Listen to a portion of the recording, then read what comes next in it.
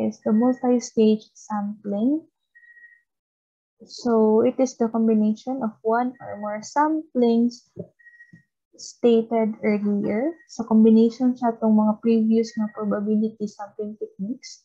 And just remember, the important principle here is that the combination of all the simple or the sampling methods described earlier is useful, that will help you address in your sampling needs in the most efficient and effective manner possible. So for the first illustration, yung nagamit mo kay cluster and stratified.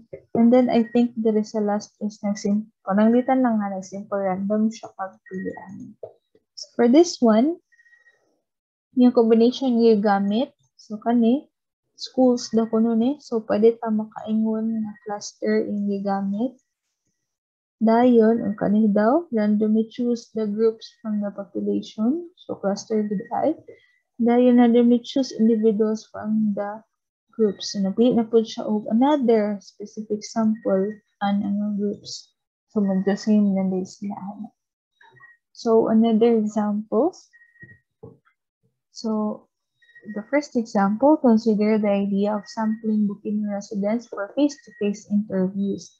So clearly, we want to do some type of cluster sampling as the first stage of the process. Kay mga residents man sa Bukidnon mo gusto. So pwede nga cluster sampling nga first. Dayon, pwede po ka magpili of sample each town throughout the province gikan atong mga clusters nga napili.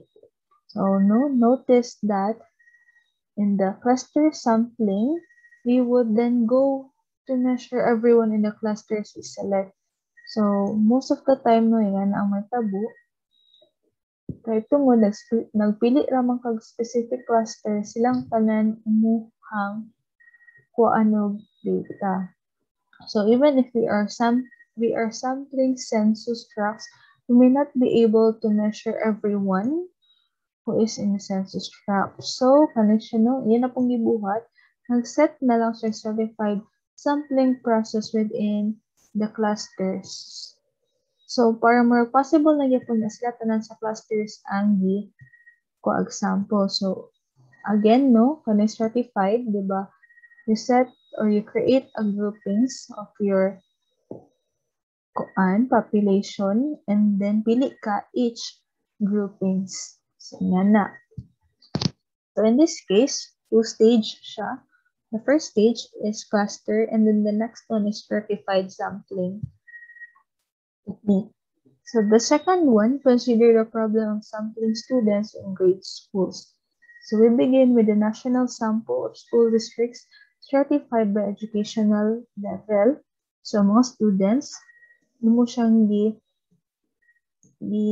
group according to their educational level. And then within this selected districts, you will do the simple random sample of schools kung aha ka mag-call samples. And then within the schools, nagkuha na po kag simple random of classes or grades.